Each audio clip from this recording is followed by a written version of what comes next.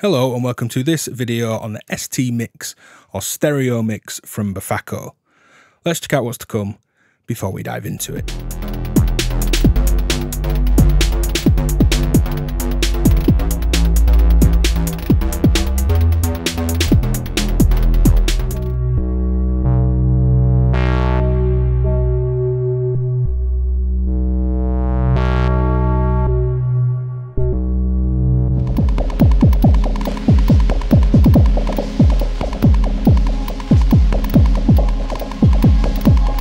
Now the STMIX is a 6 HP Eurorack module with 5 stereo inputs that mix down to a stereo output. We have 4 stereo channels where we can plug in just a left signal which will normalize across and work as mono, or a left and right, and we have 4 of those channels with level controls. The 5th stereo input is an auxiliary input which sums together with the main 4 channels, and this makes it easy to sum other stereo mixers or lots of ST mixes and take outs to ins and build up a bigger mixing interface. There's a cable that comes with STMIX allowing you to plug it into a Hexmix, giving you the 5 additional stereo inputs to a Hexmix, so you could have your 6 monos on your Hexmix and 5 stereo ins as well, plus the 3 auxiliary returns if you've got the Hexpander, building up a really big mixing interface between them. It of course works standalone, so we'll check this out: standalone mixing audio, and it also processes DC signals, sub-audio modulation.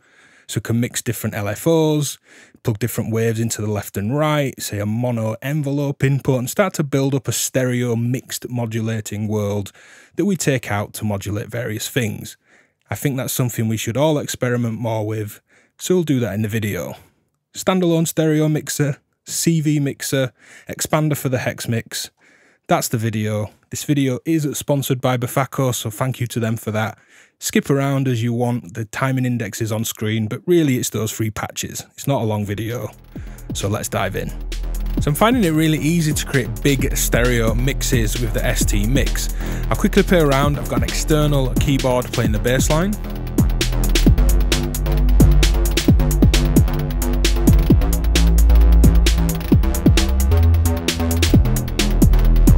And going through the channels, I'm going to mute them on my sequencer first. Nice effects chain.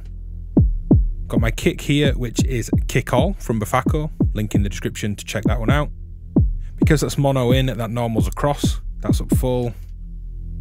And then on this 3rd channel down is the snare and the hi-hat, just from a Pico drums. And pulling this out for now, because they're sharing some of the same sequencing. The top channel here is a stereo bass line. My auxiliary back in. This is my pedal tone. This just pedals away. I've got a filter I can move.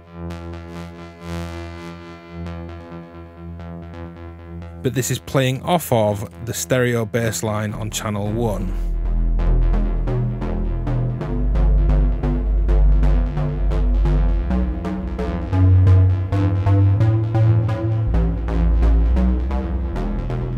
So that's the auxiliary in stereo with some effects, bass line, and then drums coming in. This is channel 4. Super simple, so mono kick, mono snare and hi-hat, mono little ratcheting pattern, stereo pedal tone with effects, stereo bass. 6 HP, and it's simply bringing together 2 stereo sources and 3 mono sources. Really nice and easy, and it sounds great. So here we're using the STMIX as a CV mixer. We've got 2 different LFOs, triangle and sine, and then saw and square, an envelope, some sample and hold, and another 2 LFOs coming in. This is the left hand and right hand shapes modulating this dual filter with different octaves of square waves coming in. This is of course in stereo, as is the rest of the video. Let's get some good headphones or speakers on, and let's just listen to this nicely mixed CV modulation, opening these left and right hand filters.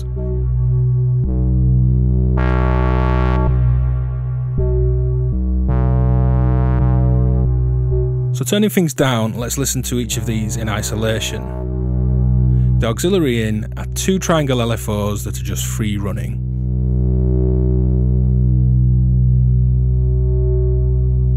They're quite attenuated already externally, and I've got them running through my mutes module. So there they are, muted. This is now static, there's no modulation. Turning up the first stereo input, we can see a sine shape and a triangle shape, 2 different inputs there on channel 1. From the same LFO, which is right next to it, I'm taking the saw and square.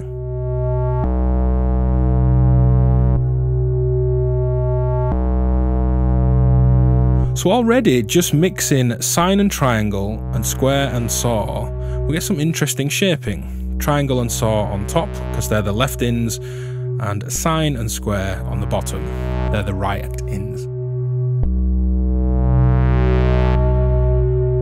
And then taking advantage of a left input summing in mono to both, here's an envelope. In time with this sample and hold sequence. Just stepped random, so this will move in time with this envelope.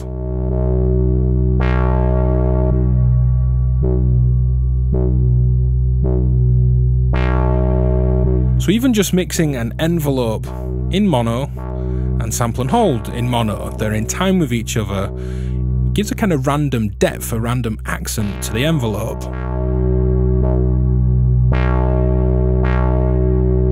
And then as we start to get this to move and cycle differently, say with a bit of the LFO, I'm going to unmute my auxiliary input again, those 2 free running triangles. I'm starting to get some nice complex CV modulations. Let's mix in some saw square.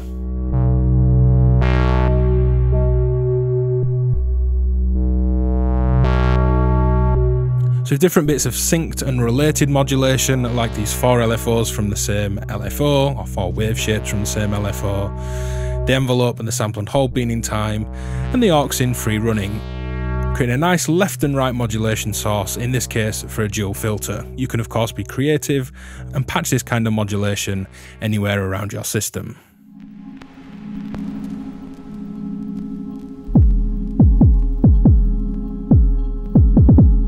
So here's the back of the Hexmix, and we can see we've got the 6-pin shrouded header right at the top of the module there, and this is where we plug in the provided 6-pin cable. Notice it's not 10 or 16 like Eurorack power, 6-pin cable, 2 rows of free, and then we plug that into the 6-pin header on the STMIX. We don't then have to come out of STMIX to go into Hexmix, it all just sums together and it becomes an expander.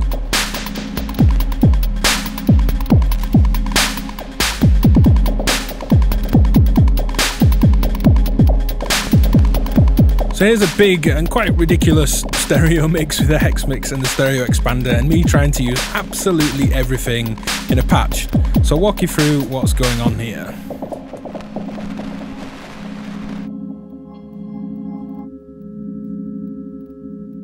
And some external muting there.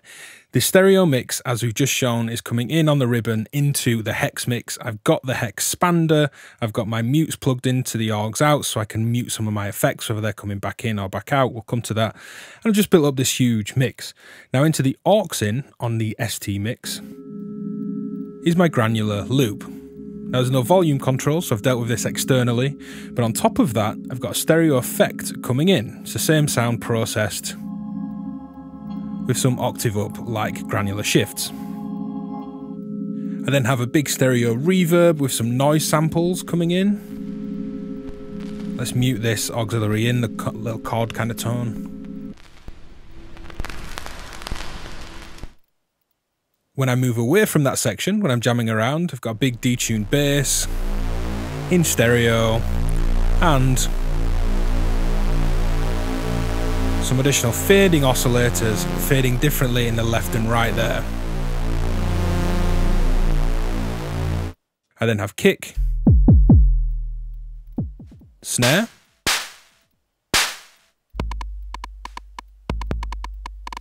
kick and rim shot, slightly panned left, and I'm EQing this. I've EQ'd all the low out of this one.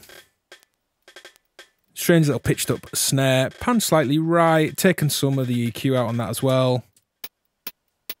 Noise source through a VCA with an envelope. Alternate envelope for the right hand side, so I'm using 5 and 6 there as hard left and right. So I can build up my beat, add in that aux in, muting this again externally. Granular effects, background noise and effects.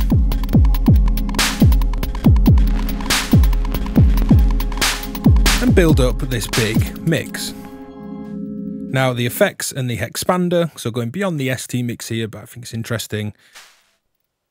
I'm coming out into Crush Delay from Befaco. I then have some spring reverb. And then the third effect is a stereo delay reverb hybrid. It's the mimeophone on the kick.